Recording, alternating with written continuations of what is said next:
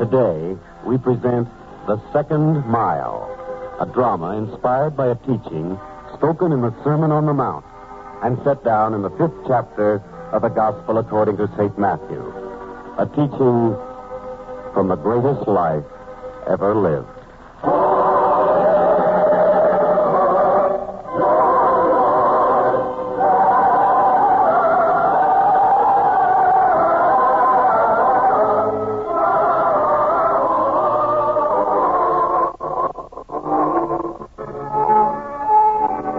Province of Galilee, these are troublesome times. For the Galileans, a people of great pride in their heritage, grow more and more resentful under the occupation of Caesar's armies.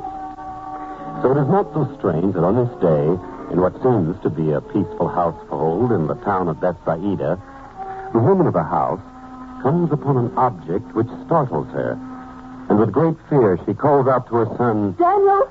Daniel! What is the meaning of this? What is it, Mother? This dagger hidden on the shelf. Oh. Daniel, what does it mean? It can mean only one thing, Mother. That we are getting ready.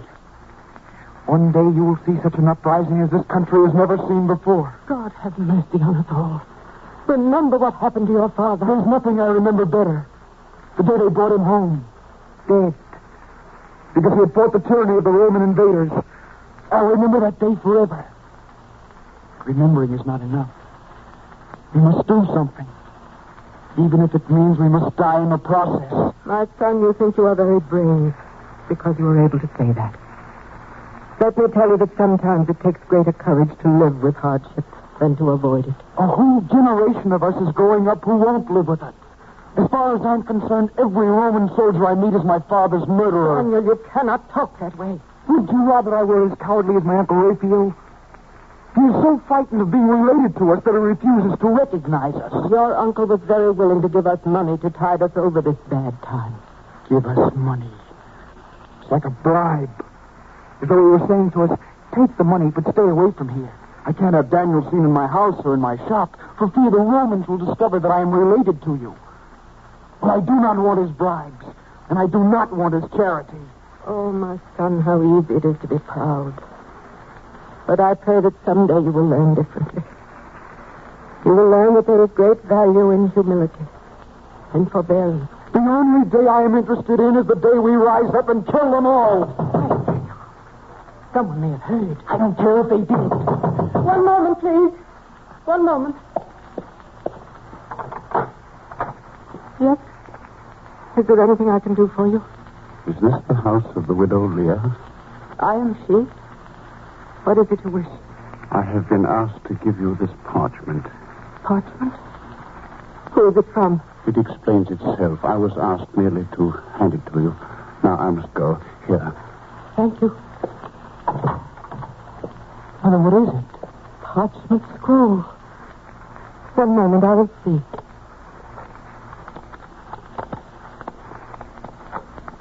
Well, Mother, what is it? And you thought your uncle was avoiding her. Listen to this. And so, my dear Leah, you may be sure that I realize your plight. And if you will have the boy come to see me in the late afternoon tomorrow, I will talk with him and do what I can for him. With my affection to you, sister-in-law, and to your son. Yes, but he didn't sign his name because he was afraid that the parchment might fall into Roman hands. No, I do not think I would like to work for a coward. You will not talk that way about him, Daniel. Your uncle is a good man. He works hard. And if he fears the Romans, it is because they are to be feared. What does a man accomplish by spilling his own blood? What did your father accomplish? I'm sorry, Mother. I know what this does to you. I will go and see him tomorrow, Mother. Believe me. I will go.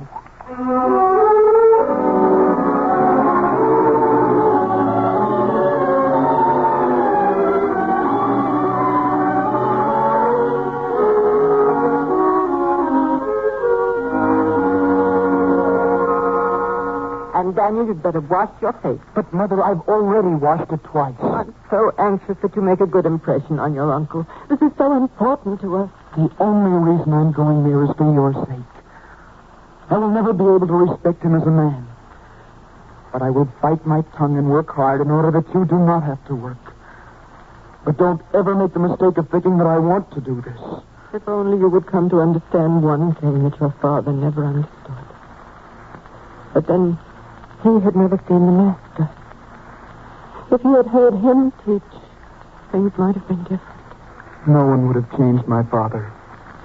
He was too strong and too proud and too brave. I like to think that the master would have changed him. Would have been able to show him that there is a way to overcome hatred and tyranny. Not through bloodshed, but through love. Not by resisting what we are asked to do, but by doing more than we are asked to do. That is the master's way. Yes, my son, I hope you will be as wise a man than your father was. No one could have been wiser than he was. It is time, my son, to put on your cloak and start out to see your uncle. And if you could just think about what I have heard the master teach. I do not wish to think about it, Mother. Then here, let me help you put on your cloak. I have washed it for you. It is fresh and clean because I want you to look your best. And you know how strict your uncle is about everything, especially about being prompt. You are to go from here straight to his place. I know, Mother. Then go. And may God go with you, my son. May he make your uncle well disposed to you.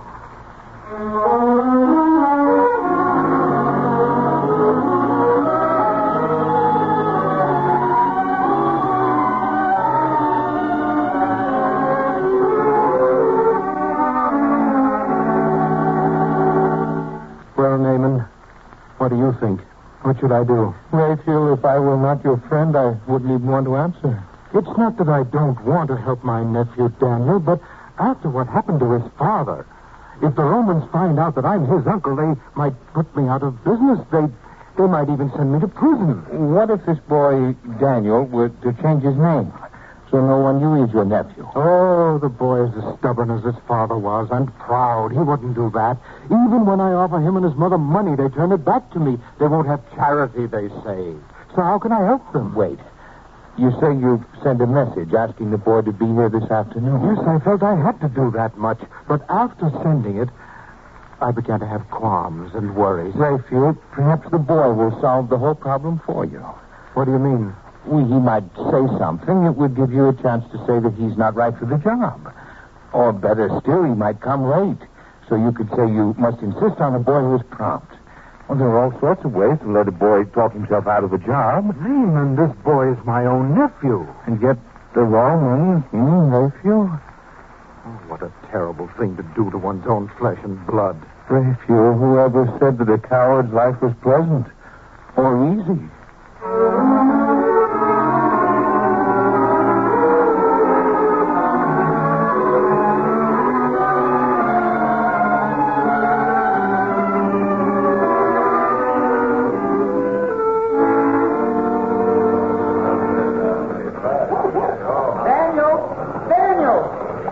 Jonathan. Well, Daniel, where are you going all dressed up in your holiday cloak on a weekday? I'm going to see my Uncle Raphael, so don't detain me because I might get a job. Really? Well, in that case, go on. Will I see you later? Of course. I should be back before nightfall. What's the matter, Jonathan? What's going on over there? I don't know. Let's go see. Come on, Daniel. I don't have the time. Oh, come on, Daniel. It can't take long. All right. You see anything, Daniel? No, not yet. Oh, there's a Roman soldier in the middle of the crowd. Oh, yes. Daniel, look. Look at that. Making that little boy carry his shield. I suppose it's a big joke to the Romans. It's the Roman law.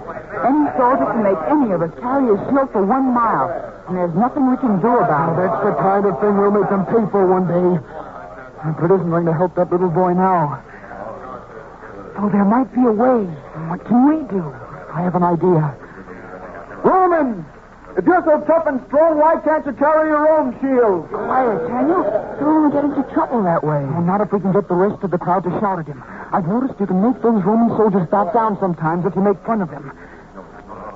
Someday we'll not only carry your shield, we'll carry you on it. Quiet, all of you! Quiet! You think this boy is too small to carry my shield, do you? Well, you may be right. Here, boy, give it back to me. That's right. You see? It worked, Jonathan. I don't like the look on that rumman's face. But he let the boy go. That's what counts. Now, don't any of you get the idea that I'm going to carry this myself. Oh, no. The law says anyone can be commanded to carry the shield of a Roman soldier. And I'm here to see that the law is carried out. Especially on a hot day. So, let's see who's going to be the next to oblige me. And this time it won't be a young lad. It'll be an older one. Say, you, for instance. Daniel, he's pointing at you. Me. But I gotta be at my uncle's place by noon, not me. You! Dressed up like you were a prince of Israel. But I can't. You'll be surprised how well you can when I get done coaxing you. Say, with the butt of my spear. I've got to go to see my uncle. It's important. Very important. Is that so? Please, sir. I'll take his place. But Daniel, go and I'll carry your shield for you. Well, noble sacrifice from friend to friend, eh? Very good. But not good enough. Why not? He's the one I picked, and he's the one it shall be. Here, my fine young prince, take my shield. Take it, I said. You filthy Roman dog! Oh, a spirited rebel, eh? Wow. Dog? 2 feet? Now. What do you say to that? Don't I get another one for calling you a Roman? You'll get the right end of the spear through your filthy hide if I hear another word out of you. Take up that shield. Take it up. Please, Daniel, do it. I'll kill you if you don't. Do it. For your mother's sake. All right, Jonathan. That's better. Now start walking. In that direction.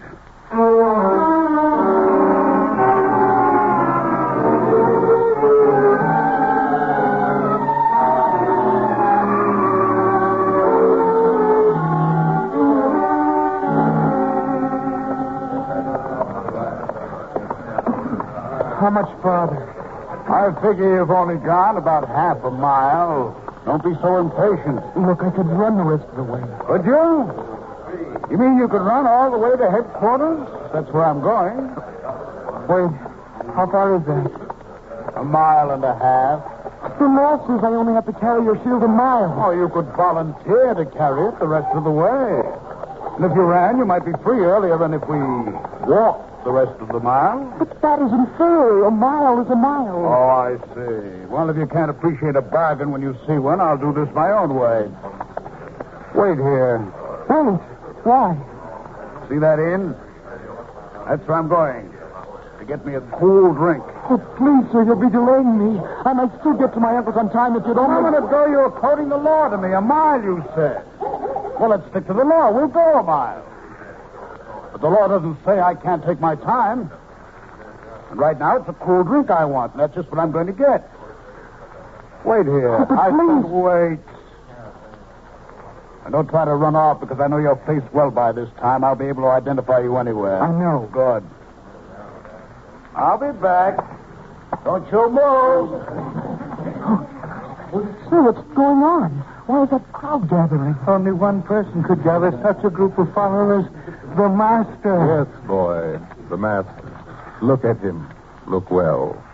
You'll want to remember this day the rest of your life. Look, sir, the law doesn't say I have to talk to Romans. I see. Doing your mile and resenting every moment of it. Is that it? Anyone who wears the uniform you do should know better than ask a question like that. You know, lad, I don't blame you for resenting me. You don't? But I say this to you. As long as you're here, you might listen to him.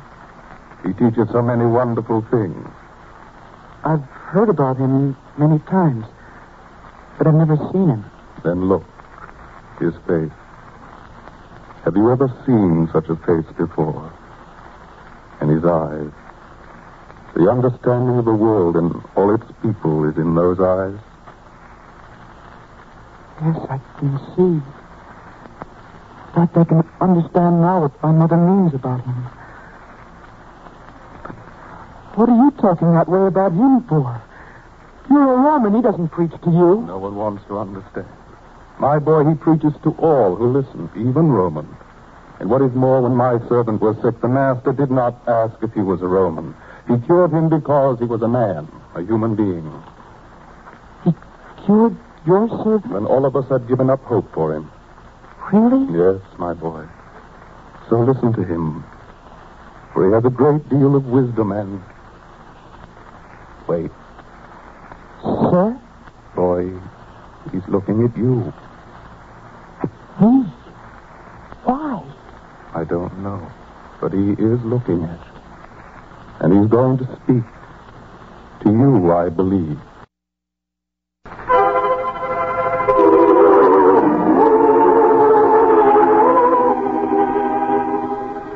Ye have heard that it hath been said, an eye for an eye, and a tooth for a tooth. But I say unto you, that ye resist not evil. But whosoever shall smite thee on thy right cheek, turn to him the other also. And if any man will sue thee at the law, and take away thy coat, let him have thy cloak also. Why does he say that to me? Listen, boy, he will explain. And whosoever shall compel thee to go a mile, go with him twain. Did I hear right? Did he say to go 2 miles instead of 1? Yes, lad. Go with him the 2nd mile, the master said. That's what my mother always says. Give more than is required. Your mother must be a good woman. Oh, she is, sir. I know I've heard the master say the same thing. Somehow when I hear him say it, it means more. It means... Yes? Oh, I'm sorry, sir. I must go now. But why, boy? There comes the soldier. This is his shield. I'd better go. It's my duty. Yes, you must do what the law says. But remember, lad, the master spoke to you today, and that is an honor you will cherish the rest of your life.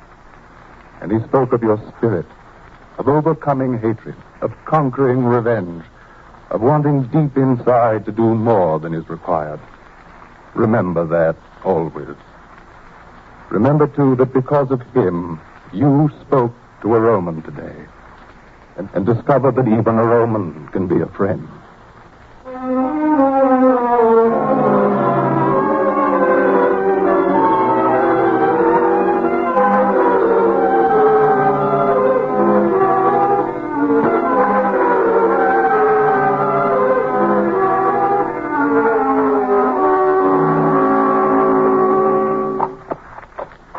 Look, soldier, it's beginning to get pretty cloudy and black. It's going to rain soon. Don't you think I know that? See that lightning? It will rain and we're on the outskirts of the town. And if we are? If I get caught in the rain, my coat will be wet and dirty. I can't go to see my uncle that way. He's a very finicky man. He might deny me the job because of something like this. That's no worry of mine. You keep walking. I'll teach you to quote the law to me. Keep moving. Don't you even have a little consideration for what this might mean to my mother and me? Have you never gone hungry? Now, look, boy, I'm getting sick of your words. Just keep quiet and keep walking. There comes the rain now. If I get my helmet wet, I'll have to spend the better part of tomorrow polishing it. Then wouldn't we both be better off if we could turn back and take shelter at some house till it stops? There's no need for that because I'll take your cloak to cover me. My cloak? Oh, sir, please. No. She herself would say so. Here, sir. Take it. Now you're making sense. Yes, sir. You have something to say? Yes, I have something to say. Here, take my coat, too. Your coat? What for? Because the master said so. My mother said so. She said one can be free that way. Take it. Take it, sir.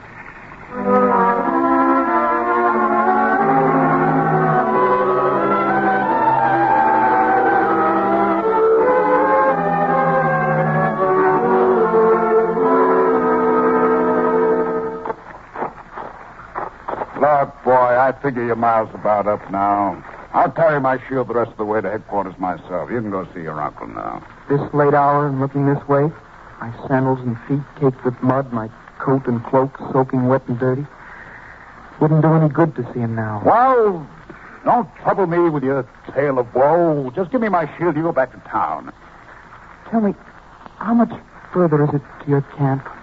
About another mile. Why? I will go the rest of the way with you. I will go the second mile. The second... Are you out of your head? Well, didn't you say before that I could volunteer without breaking the law? Yes. Well, that's what I'm doing. I'm volunteering to carry it the rest of the way. As you say. But don't forget you volunteered.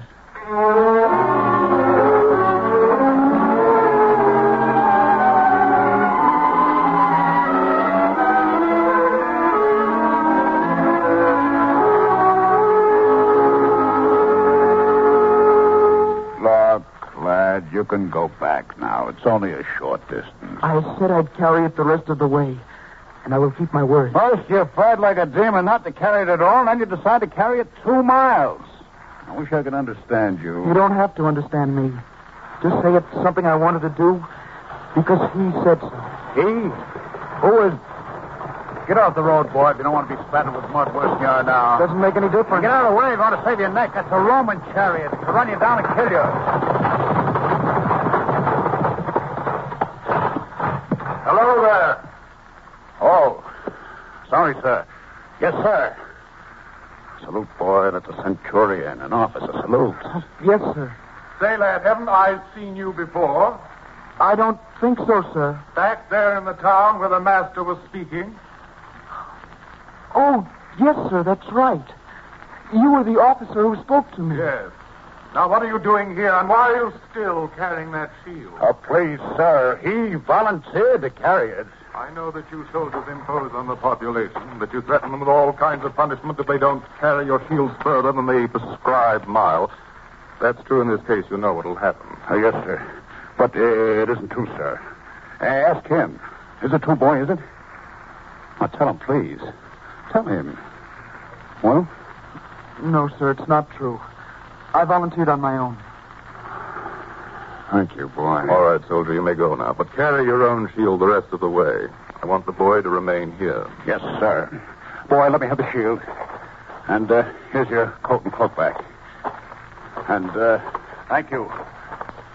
Thank you very much, boy. Now, lad, come here. Yes, sir. Your coat and your cloak. And you did volunteer to go the second mile. What of it, sir? So what you heard him teach took effect. I'm glad, for your sake. It was a good thing you did. A thing calling for a great deal of real courage. Courage? If I had courage, I would have got to see my uncle no matter what. After all, it would mean so much to my mother. Your uncle, your mother, I don't understand.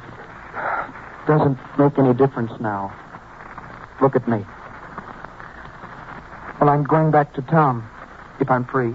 Wait, I take you back in my chariot, if you'd let me. If I let you?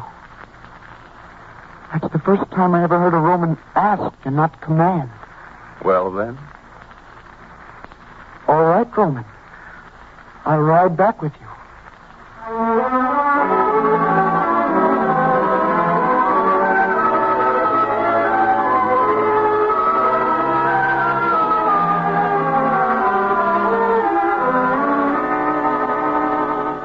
So, you see, Raphael, most of the problems in life have a way of taking care of themselves.